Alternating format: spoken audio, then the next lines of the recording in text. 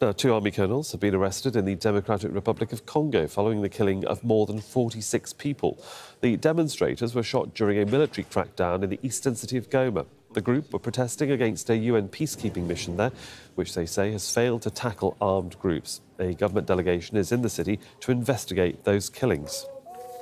After a long consultation with different military groups, as instructed by the president of the DRC, I am able to announce to the public that 2 colonels have been arrested immediately, one from the Presidential Special Unit and the other from the army in charge of the troops in the town. A quick court-martial will be organized in the coming hours. Joining me now is Alain Uaykani in Goma. It does seem, Alain, that the residents of the area are sending a very clear message to the authorities in terms of a shutdown.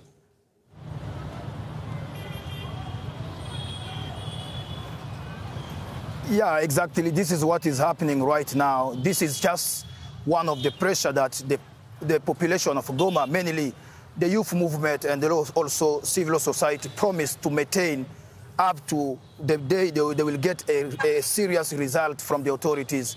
Even though this outcome that we are talking about right now, the arrest of these 2 colonels, we have been discussing with some of members of this group, for example. They are saying these are just colonels. They do believe that this city, this province in general, is under the leadership of the military authorities, means generals and other officials. They still waiting for top officials to be taken to the court, as the delegation from Kinshasa promised that a martial court will be organized very soon. That's definitely the way for civil society to maintain the pressure, and they're still maintaining, and the population are following what is going on. As we can see right now, shops are shut down, and also the movement are very low in the town, just the result of what has happened last week. Indeed, 2 military officials arrested so far, and obviously a lot of disquiet in the community. They want to see more people held to account. Do you think that is likely?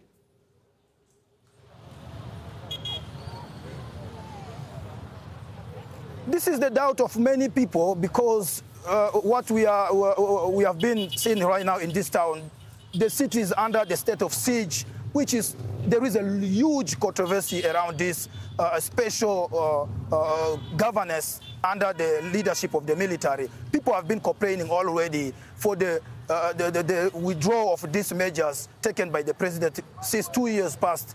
And now with this situation, they are really not believing that a general who is the commander of the operation, at the same time the governor of this province, will be taken to the court, for example. But this is why they're promising, they're saying, we will maintain the pressure, because we know that this colonel, those 2 colonels, they did not react for themselves. They were sent by someone, and they want to know who sent them exactly to crack down on the civilian, so that they can seize as a result of their struggle. This is what they are waiting for, but it's uncertain so far due to the situation in the town. This province still under the threat, and the military still governing the province, and the president is not showing the sign of removing these measures very soon. We will have to see how things will move in the coming days. Indeed, and we'll follow events with you as time progresses. For the moment, Alain Uaykani in Goma, thank you.